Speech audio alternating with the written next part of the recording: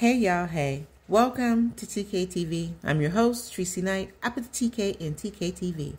I know I look a hot mess, but when do I not look a hot mess? But it is what it is, okay? I'm at home. I'm teleworking today, and I have already completed all my meetings, and I didn't have to be on camera. If this is your first time here, welcome, welcome, welcome. I'm so glad that you guys are here. Let me check something, because you guys have been just blowing a sister off. At least that's what I call it, because, you know, I went from 7 people to we now have 396 subscribers. So, yay. So don't forget to like, share, and subscribe. If this is your first time here, yes, it is time for the Ozempic update. So sit back, relax. I got some stuff I want to share with you guys today.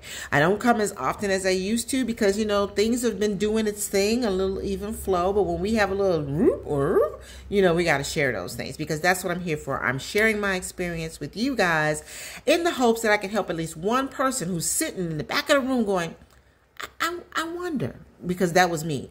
I wonder, and I've learned so much about what I've been going through with the Ozempic and other things that, you know what, why not share?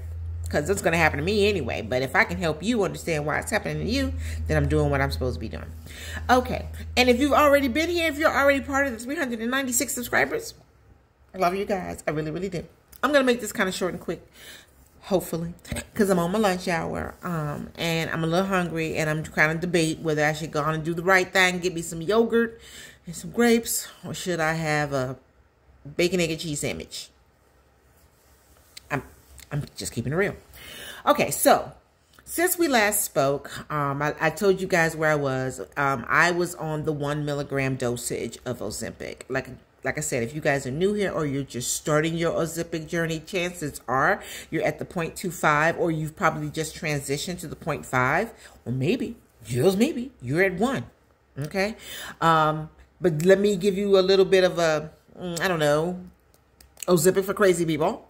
I'm not going to say we're crazy because we're not. We're just type 2 diabetics, right? Okay.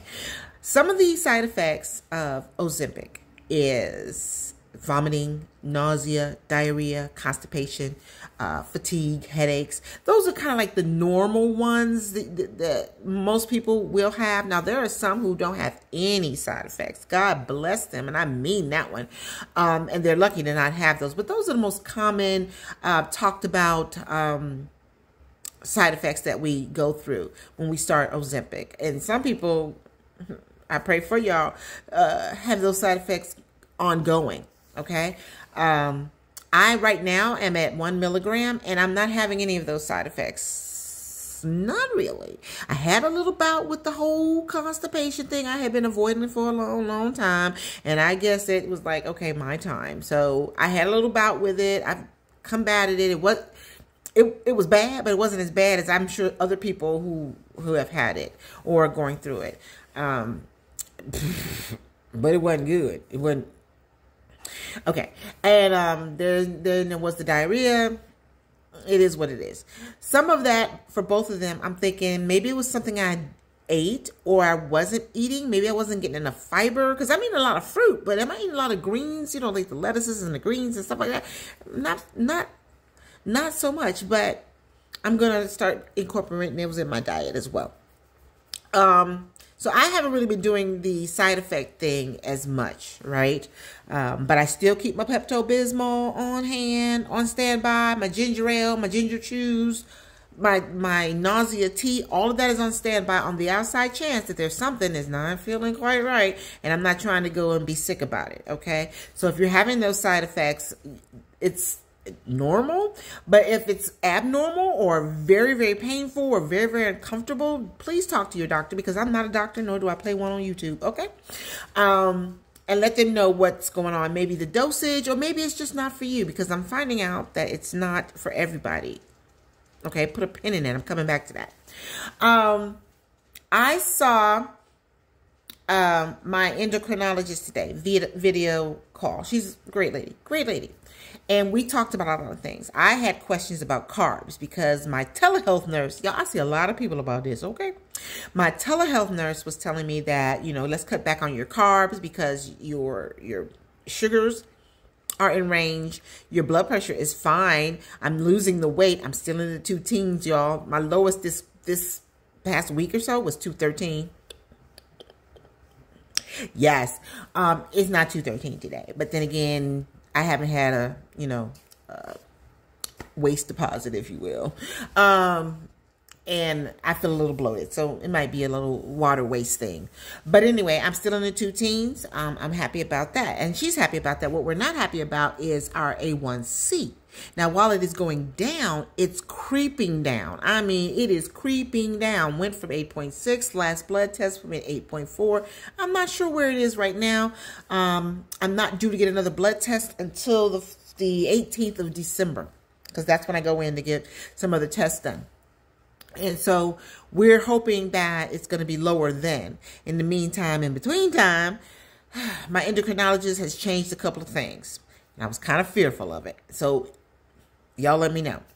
One of the changes that she's made is now that she's taking me off the 1 milligram.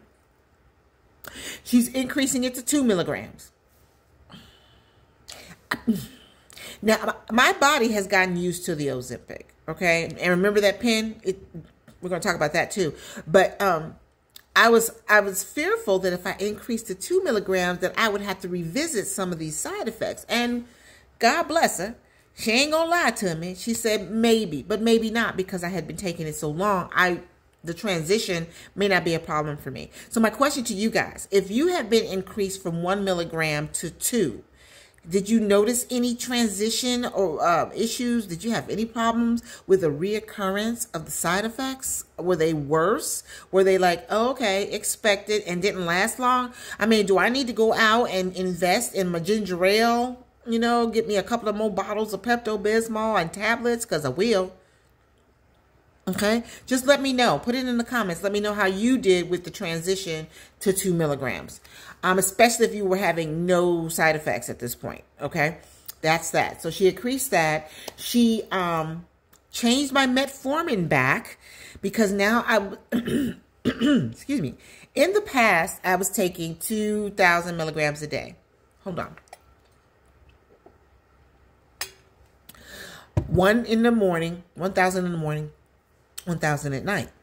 And then my primary care doctor said, you know what, based on your blood work, yada, yada, boo, we're going to take you off the metformin in the morning, okay? And we're just going to put you on the 1,000 milligrams at night. I was super happy, because any pill that I do not have to take is a victory for me. Well, my endocrinologist, okay, who's a little more familiar with the diabetes part of my life, okay, she wants to try something. She wants to just say, okay, look, since we're going to be upping the Ozempic, I want to put you back on the 1,000 in the morning and the 1,000 in the evening. Plus, okay, she's kind of going to pull back on the Jardiance. All right. So even though the Jardiance and the Ozempic was a great cocktail, she kind of wants to see how this is actually working for me as far as lowering my A1C. All right. So, increasing the metformin and the Ozempic, we may not need the Jardiance, which on the plus side, I feel her on that one, because that side effect of the yeast infection, no bueno. We're not liking that. So we're going to see how taking Jardiance out of the cocktail is going to affect the A1C. We're really trying to find a happy place with my medications, so that we could get all the numbers to go where they are, so that the sugar levels, the A1C, the weight, all of that can get to a point where we can get to a maintenance level and not a preventative level, if that makes any sense. Y'all know what I'm saying? Has anybody got to maintenance level? Again, that's another question. Drop it in the comments right after you like, share, and subscribe. Drop it in the comments. Let me know, have you made it to maintenance level? What's that like? What are you taking? Now, I know everybody's on an individual journey.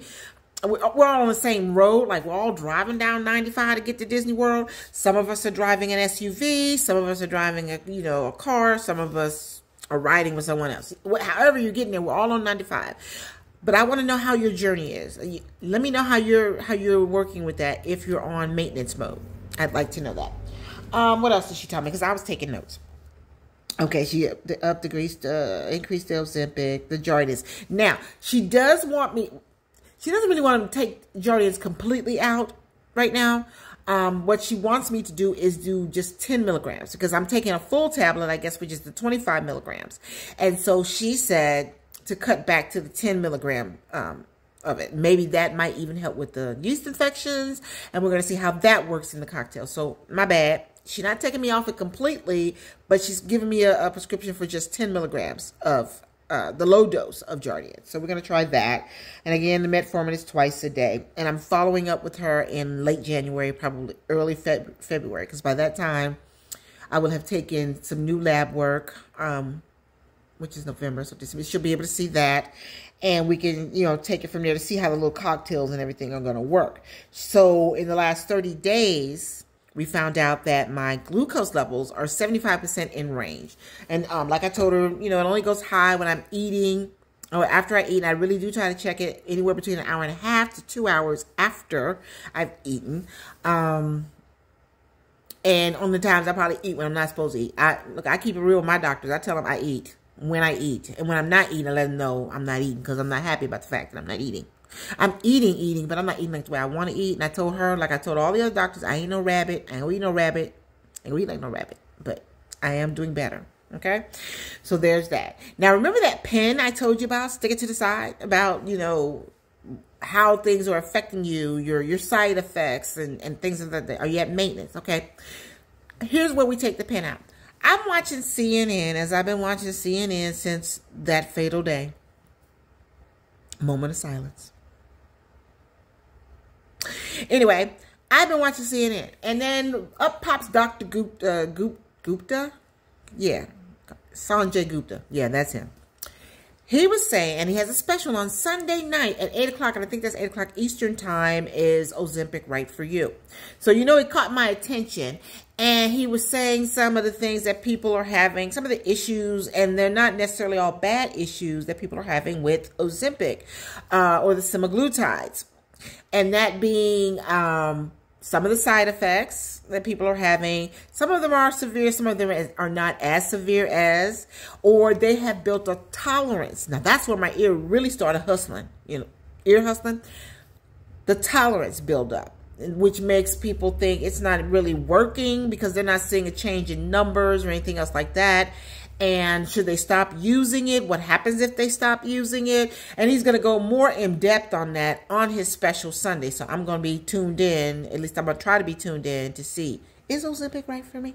So we can all find out if Ozempic right for you. But when he said tolerance, it hit me. I'm thinking, am I at that tolerance level? Is that why my A1Cs are not going down? Though my sugar levels are within range 75% of the time. The weight is going down a little bit step by step, but, you know, I gained it step by step. So, you know, but it's the A1C and the sugar levels for me. So I was wondering, have I built up a tolerance? Have any of you guys built up a tolerance? Has your doctor told you that you've built up a tolerance and that's why they may be switching you out, increasing your dose? My endo didn't say that's why she's increasing my dose. She's just increasing my dose because she wants to see if that's going to help with the A1C and the weight loss, because they seem to like be slow walking the way to the light. You know what I'm saying? So we're going to try that. But I was thinking, do you really build up a tolerance so that now it's not working? And even if you are going to build up a tolerance, is it only at the earlier doses, the lower doses? Do you really build up a tolerance even if you hit the highest dose, which is 2 milligrams? And this is of Ozempic. I'm not sure about Mounjaro, but I know Ozempic is what they were saying, what they were talking about. So has anybody here gotten to 2 milligrams and noticed that you've plateaued? I mean, you just poof. Weight's not really going anywhere. Glucose levels, which were fine, are still not going any further. And your A1C has decided to take a vacation, telling you nothing. Ain't telling you where it's going, when it's coming back, or what. That's kinda where I think I am. I'm not sure. I really am not sure. So I'm going to go ahead and do what she's telling me about. Yeah, his special is Sunday at 8 o'clock Eastern time. Okay, 8 p.m. Eastern time. So yeah, I'm going to go ahead and follow her directions. But the funny thing is, I just got a new needle with the 1 milligram. And I just took a shot on Sunday. I'm not sure how soon the 2 milligrams is going to be here, but she said start taking it when it gets here. So I'm thinking I may have 1 more milligram shot that I'll be taking, which means this whole brand new one is going to be, I don't know, because I know I got at least 2, maybe 3 shots left in the old one. I don't know. We'll see. I'll let you guys know. And then, question, if you've been transitioning to a new dosage and you've pumped up or anything else like that, what did you do with the old stuff? What did you do with the old needles? You know, I'm just asking. I think that's it. I really do. I think that's it. Look, I don't know what I'm finna have for lunch. It's either gonna be the bacon, egg, and cheese or a yogi and some grapes. Oh no, I'm getting a little hungry, and I try not to wait till I get hungry to decide what I'm going to eat. But looks like the daughter over there might be putting a couple of eggs out. Oh no, might be able to get an egg or 2. I might just eat the eggs, leave the bacon. I don't know. We'll see. I'll let you guys know. So in the meantime, in between time, and if you haven't already done so, like, share, and subscribe. I'll be right here next time with the Ozempic update. And let's see where we are on this journey. And let's do this together because I care about you guys. So if I'm helping one person, I'm doing it. I'm going to keep doing it. If you got any questions, concerns, suggestions, please drop them in the comments below. And I'll see you guys next time. Bye.